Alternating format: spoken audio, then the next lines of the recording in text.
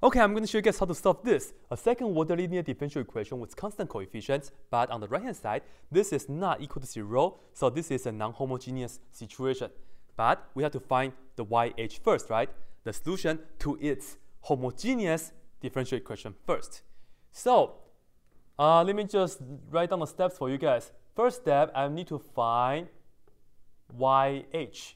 And to do so, I'm just going to look at the left-hand side, and then I will look at the right-hand side to be 0. And I'll change this to the r's, right?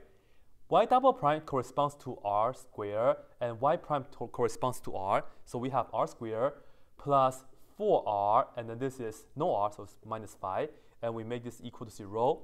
And let's go ahead and factor this and solve, right? So I'll factor this becomes r plus 5 times r minus 1, and this will be 0.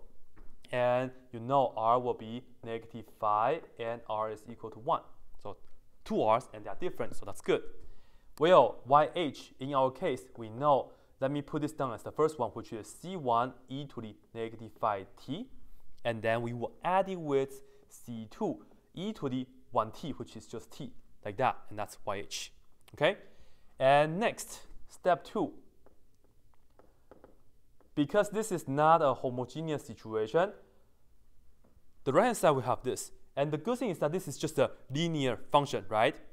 Step 2 is to find to find YP. And in this case, look at the right-hand side. This is just, once again, a linear equation. So what I need to do is, I have to set up, this is the trial solution for it. Just a linear one as well. I will just need to have AT plus B, okay? AT plus B times no T. And you see, this right here, it's linearly independent than YH, so this is enough. Anyways, so this is YP, and then I will just go ahead and differentiate that. I will get A, and I'll differentiate this again, YP double prime, which will be 0, okay?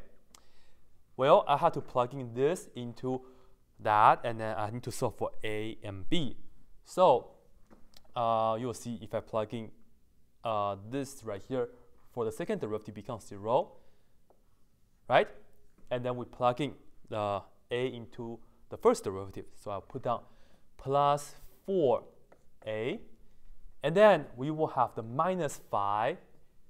The y is this. So I will just write this down, parentheses, AT plus B. And how to make this equal to, let me just write down the negative 30t first. And then we have the 14 plus 14, okay? Right now, combine like terms and things like that, and then we equal coefficients. This is 0, so it doesn't matter. This right here is just 4a, and this times that is minus 5at, and this times that is minus 5b, and it's still equal to negative 30t plus 14. Okay, this is the only term that has the t, right? So let me just write it down, negative 5a t. And this and that are just a constant, so let me just put this down as plus 4a minus 5b, and this is still equal to negative 30t plus 14. And now, equal coefficients.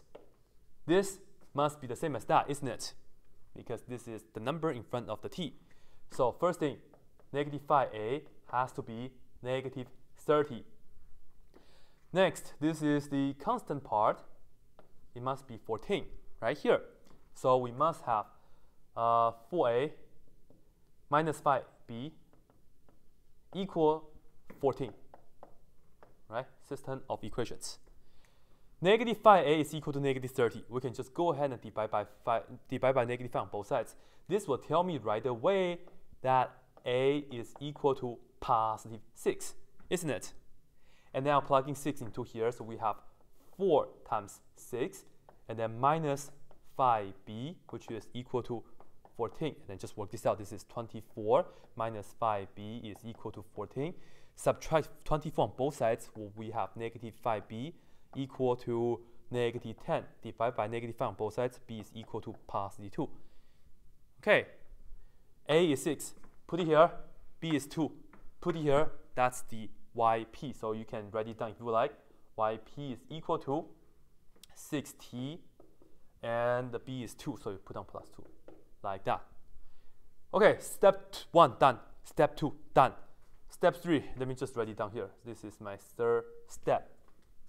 Okay, this is the third step. Final answer pretty much. Y by the superposition principle. The solution to that is YH plus YP. Okay, P stands for particular, H stands for the homogeneous case. And for the particular, we use the undetermined coefficient to do that. Anyways, Y is just Y, and then YH is that, so I'll just put it down. C1 e to the negative phi t plus C2 e to the t, okay? And then for YP, which is that, so I'll just add it with plus 6t plus 2. Ta-da! This is the answer for it. Okay, not so bad, right?